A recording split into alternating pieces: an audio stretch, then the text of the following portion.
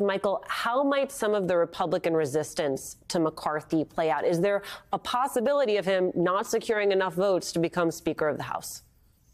Yes, Kevin McCarthy might well not become Speaker of the House, or maybe more likely, he'll become Speaker of the House and we will see him on one side of the screen and a head of lettuce at the other side of the screen, and speculation on which is going to last longer.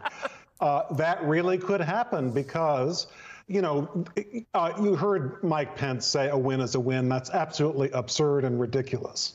Midterm elections, as you know, and as Molly knows, that's when a president's party usually loses a lot of seats. Classic example, 1994, Bill Clinton's Democrats lost 8 Senate seats net and 54 seats in the House.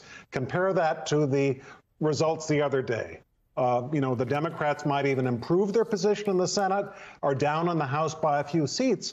And the result is that Kevin McCarthy or whoever else has the ordeal of being the next Republican Speaker is going to be hostage to a few extremists in his party, same as you oftentimes see in very vigorous parliamentary systems like Israel or Italy. And the result will be that even if he wanted to make deals with Joe Biden or come to the center, that is unlikely to happen, especially if you've got someone as weak as Kevin McCarthy is calling the shots. You know, Molly, I love to see you and Pelosi reunited. You recently wrote a piece for Time magazine entitled "Nancy Pelosi Reflects on the Not Quite End of an Era," which seemed to me like a reference to the fact that even though she is stepping down from the speakership, she's choosing to remain a member of the House. I wonder what you make of that decision, and given how much you have studied her, what that could potentially look like.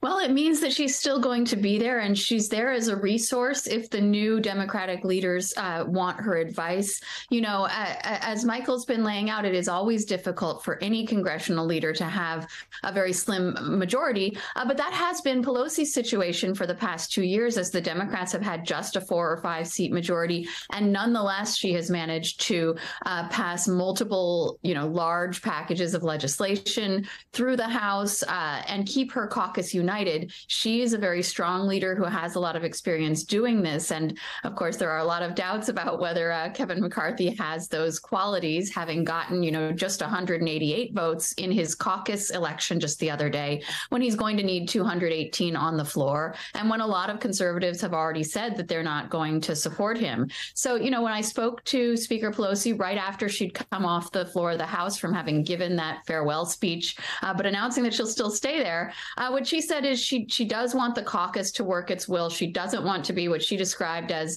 the mother-in-law in the kitchen saying, that's not how my son likes the stuffing. That's not how we make it in our family.